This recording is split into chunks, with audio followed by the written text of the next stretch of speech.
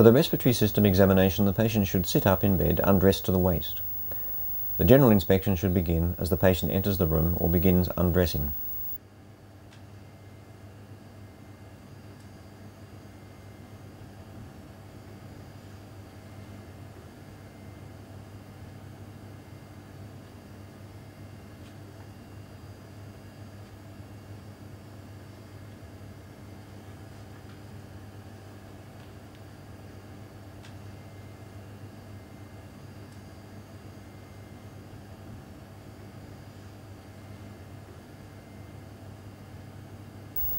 The examiner stands back to look for signs of dyspnea, the rate and depth of respiration, and the use of the accessory muscles of respiration.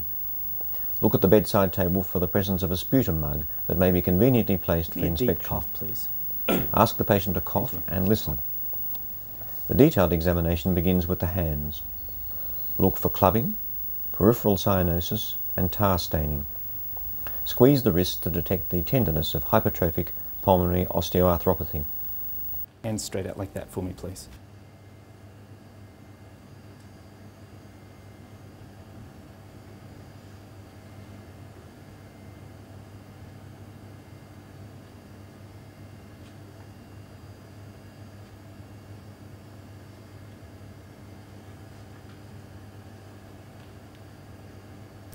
Okay.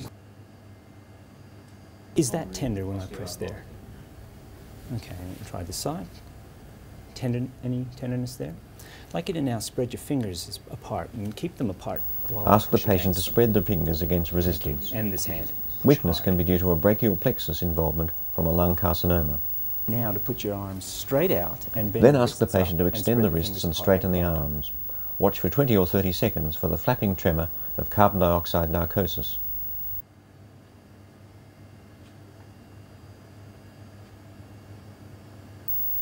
Take the pulse for tachycardia, which will accompany respiratory failure or the use of bronchodilators.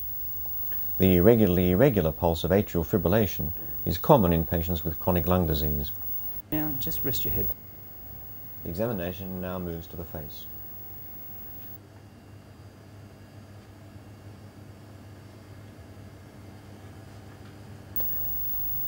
Press the maxillary sinus for tenderness. And if I tap you there... Look carefully at the pupils and eyelids for ptosis. One eyelid is lower than the other, and for the presence of a smaller pupil on that side. This usually means Horner's syndrome, which can be caused by an apical lung tumour. Look at the tongue and inside the mouth for central cyanosis. Open your mouth. So if the patient's voice sounded hoarse, get him or her to say a few words. The examiner now has to decide if the trachea is midline or deviated to one side. It is important to be gentle and feel with the forefinger for the space on either side of the trachea. Deviation of the trachea to one side suggests upper lobe abnormalities, so it may be helpful to make this assessment at this stage. Most clinicians examine the back of the chest next. There are likely to be more signs of lung disease there. Sit the patient over the edge of the bed.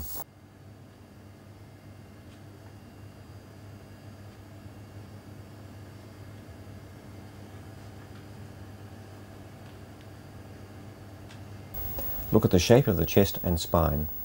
Look for thoracotomy scars that may indicate previous lung surgery.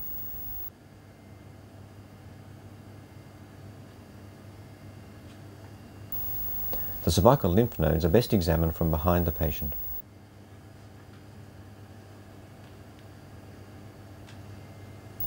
Some people find it easier to examine the supraclavicular nodes from this position. This is easy if the patient is sitting in a chair, but may otherwise mean climbing onto the bed behind the patient. From this position, upper lobe expansion can now be assessed. Take a deep breath for me, please. The clavicle should move up the same amount on each side as the patient breathes in. And another one.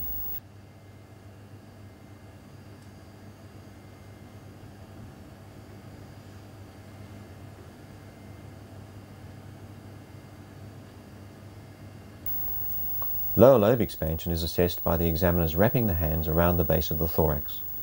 The thumbs are kept off the chest wall to allow them to move as the patient breathes in and out deeply.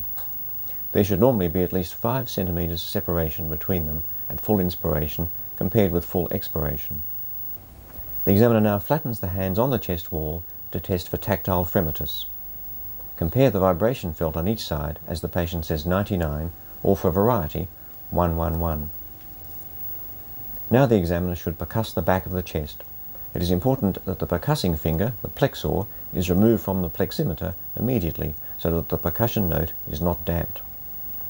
The examiner should remember the surface anatomy of the lobes of the lung while percussing. Remember to percuss in the supraclavicular fossa.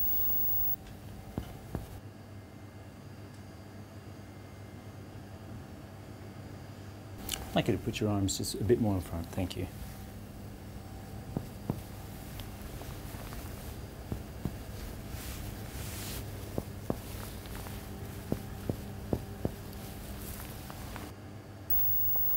The same areas are now auscultated with the diaphragm of the stethoscope.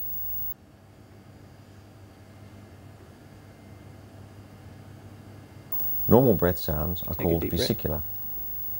And out. And keep doing that for me, please.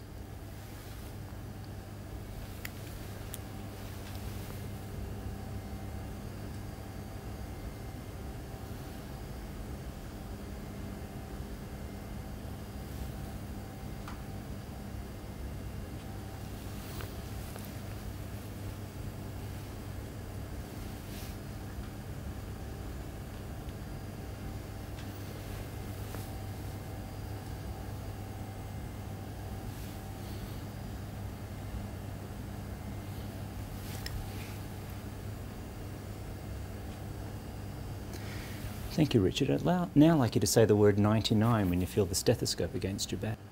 Vocal resonance is tested by listening with the stethoscope as the patient speaks.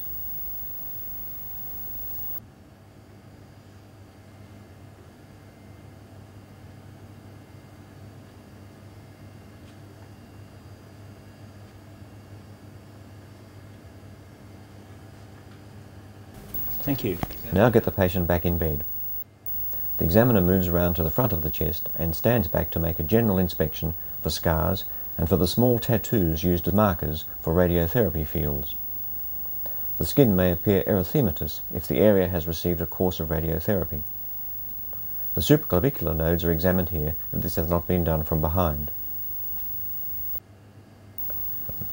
Expansion of the upper chest is best assessed by inspection.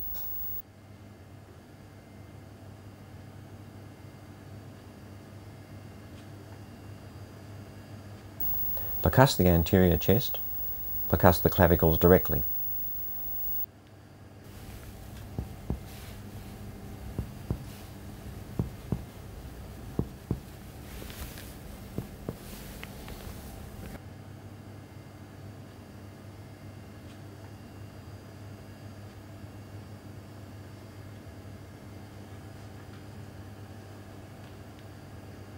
Auscultate. Yeah. Again. Again.